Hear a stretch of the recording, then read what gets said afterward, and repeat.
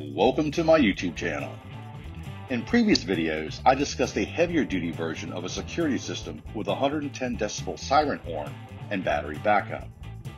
Today I'll be discussing a light duty version of a security system with a 95 decibel bell and easier install, where the panel is simply placed over an outlet while the security system is powered by a 120 volt to 12 volt DC wall adapter plugged in to an enclosed outlet.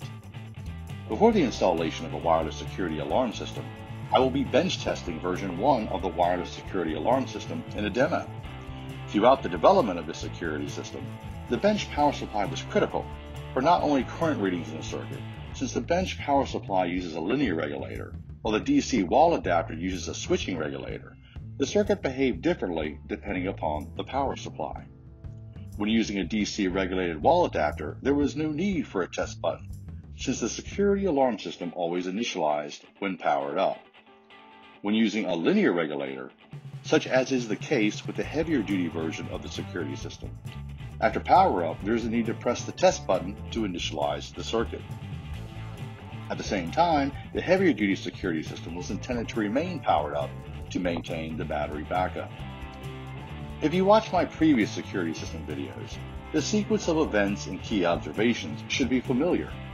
Regarding version 1 of the wireless security alarm system as compared to later versions, since pin 7 of the QIA chip is on when any channel is on, I presume there was a diode protecting each channel output, and then later discovered the QIA chip channels cannot be wired together without adding a diode for each channel as shown in my updated wireless security alarm circuit video.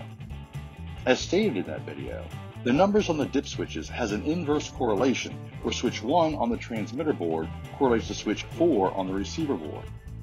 In version 1 of this wireless security system, only one dip switch can be on in both the transmitter and receiver boards. At the same time, in most applications, this is not a major issue, since multiple transmitters can be on the same channel. Since this particular security board is used for hardwired and wireless, and as stated in a previous video, the QIA chip is screwed in the header, since I am using this particular Genie board for only wireless, I decided to solder the QIA chip on the Genie board. The following is a readily available 7-inch by 9-inch project box. After removing the bell cover, the solenoid housing can be mounted through the 4 drilled holes, with an additional drilled hole for the wiring. At the bottom of the project box, there are 2 holes for 12-volt automotive type switches, one for the sensor bypass and the other for the bell bypass. In the inside, I traced a standard outlet box and then used a drill and jigsaw to cut the outlet opening.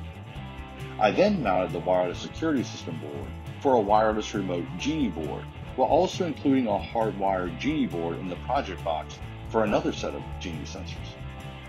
While I had previously thought about purchasing a 3D printer to enclose the Genie board, since there was a time I was a lead electrician and utilized many electrical boxes, I knew there was a good chance I could find an electrical box with a cover that could enclose the Genie board.